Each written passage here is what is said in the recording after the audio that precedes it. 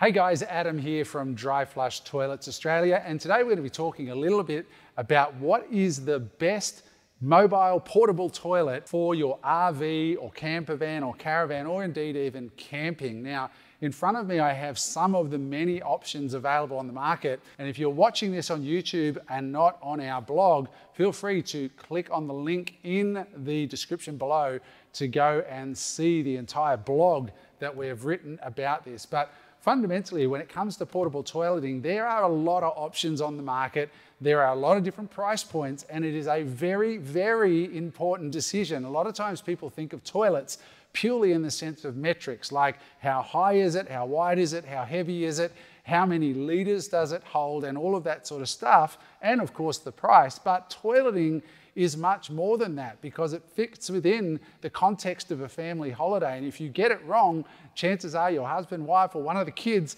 is not going to want to go camping at all, because one or several of these options may be completely unsuitable for them for various reasons, not the least of which is that they are a bit of an icky experience when you start looking at mobile solutions. I encourage you to really think carefully when you're looking for a portable toilet for your camper van, RV or caravan, whatever, because you need to think about how and where you're going to use it, as well as who is going to be use it, because you want to actually enjoy your holiday. So some of the options that I've got here, there's one I wish I had but I don't, is a composting toilet, and I'll talk about those in a moment as well. These are sort of your cheap, low-end stuff that you can get from Anaconda, Bunnings, places like these. Now, these are highly effective. These are what we call folding or bucket toilets.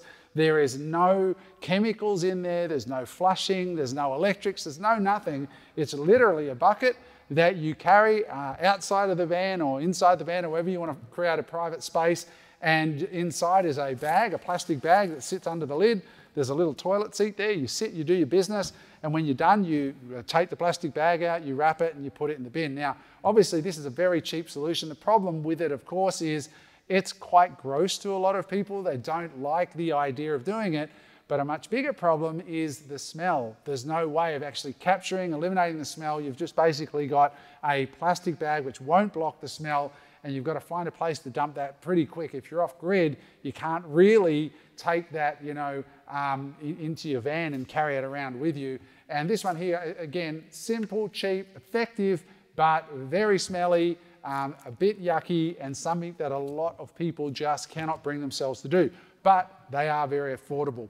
These ones here are a couple of chemical toilet options. This one here is a Dometic. I think it's about $100, $150, really cheap. This one's by Thetford, a little bit more fancy. You can see the biggest thing right away is the seat height is much better on this one. This one here, if you have trouble getting down low, it might be a bit tricky for you. But just to give you a quick think about chemical toilets.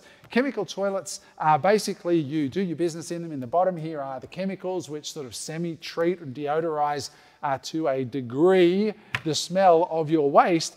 But the big problem, of course, with chemical toilets is you have to dump these, and you can't dump these in a septic system. You have to dump them at a designated dumping point, usually near caravan parks or RVs and parks and all that sort of stuff. Or you have to put the waste down an actual toilet that's plumbed into sewer. Never ever put these in a septic, because it will kill the bacteria that makes the septic system work. But essentially, for a lot of people, if you haven't done this already, Google, chemical toilet dumping, and you'll have fun on YouTube for a while watching people almost throw up in their mouth as they empty their waste. It's really quite a horrible experience, because although there's chemicals with it, it's really quite a yucky thing to do. And not only do you have to empty it, holding your head away and gloves and making sure you don't get any splashback, you have to clean it as well. And it's kind of a horrible job. Sometimes these are built into caravans. You pull the cassette out of the side of the caravan. It's the same deal either way. Now, the other toilet that I don't have here is a composting toilet. Now, composting toilets are quite a good solution. Composting toilets work by doing your business, and it separates the urine from the solids, and the urine goes into a container. One of the popular ones is a Nature's Head, which is a really good composting toilet, and you simply do your wee in the front and you poo in the back, for want of a better description, and you have to empty the urine by hand, carry it somewhere and empty it, and then your poo goes into the back and into the base, where you turn a handle on the side and it gets mixed with like a peat moss kind of material. Now, the limitations with composting toilets are, of course, you have to plumb them in. Like, the wonderful thing about these toilets here, all of the ones here, You can put them anywhere in your van or caravan when you're not using them. You can pull them out when you want to use them.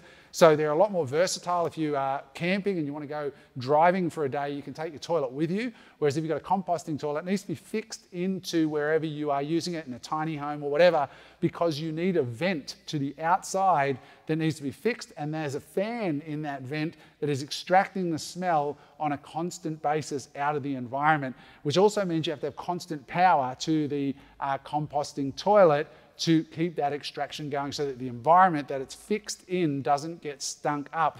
The other thing, of course, is you have to maintain the peat and empty it after it's broken down. They are a very good toilet for the environment, but there is a little bit of maintenance to them. But, and you have to have that venting, and you have to be able to have it in a fixed location rather than portable. The last toilet is the one that we sell, which is called the Laveo Dry Flush toilet. These toilets are really, really cool. You may have seen them on the internet. When you push the button, this is an electric toilet with a battery in the back. So you can literally put this down at the beach. You can put it in a caravan. You can lift it out of a wet space or a shower if you want to, and shower and then put it back like the chemicals of these portables, which you couldn't do with the composting.